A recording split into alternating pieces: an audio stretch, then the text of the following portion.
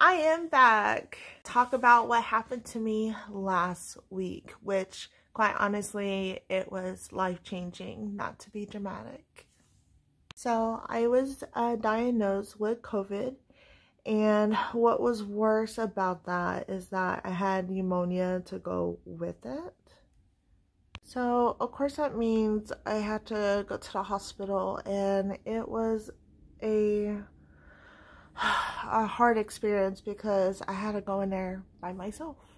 And you know, they're running all their tests and everything, and you know, I can't talk to my husband, couldn't really talk to my family. I was there and they put me in a room on the COVID floor. You basically have your two options. You either do the blood plasma transfer, which will have antibodies to help you out, or you wait it out and we'll see what happens. So of course I went ahead and did the blood transfer and everything. And of course, once I got it done, you just had to wait. And my goodness, that was the most hardest thing, you know, because at this point, I'm stuck in the hospital bed, not able to do, you know, all the things that I always want to do. So during the whole time I was in the hospital, I couldn't breathe. The fevers were non-stop. And all you really have is you and your thoughts. I mean, yes, I did have my cell phone and I was able to call my, my family and things like that. But really, I had all that time for myself. And there's a couple things that I came to realization while I was in there. So I have definitely learned that, you know, tomorrow's never promised. And never take your day for granted, because it disappears just like that. It could have went any other way, and I'm glad that I'm better now. But during that week, I felt like there's some days I wasn't gonna make it. Another thing I have definitely learned is that to spend time where it's important to you. That's including things and people. And that's including, you know, people who care about you and things like that. And also, time is valuable. So that's why you really need to take time for yourself and to not let anything just bog you down. And I understand we can't not always have perfect, awesome days.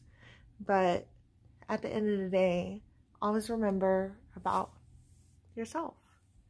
And always do things that, you know, you're passionate about. Right now, for me, I'm passionate about makeup. I'm passionate about what makes me feel happy.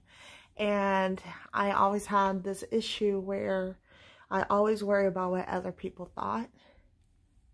After that experience, never again.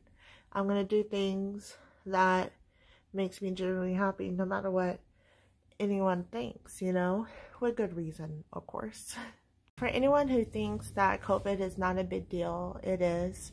And then also, I mean, I understand why people who have poor health or who are older die from this disease. It depends who you are, unfortunately, but it really takes a toll on your body and makes you think of life decisions.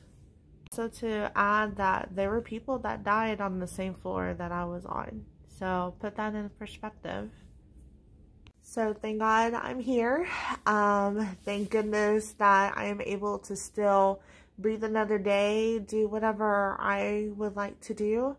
And I have learned from this experience to only, you know, stress about the things that actually matter.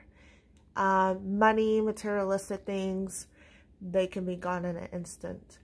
And friends, family, that is something that is priceless. And to also not to, you know, do things because you want approval from others. Do things for you. And just go out there and enjoy life. Anything that you want, work for it.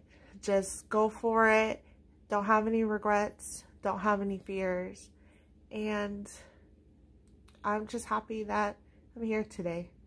So hopefully y'all guys will see more, more me. Definitely hit follow, and let's keep on rocking and rolling.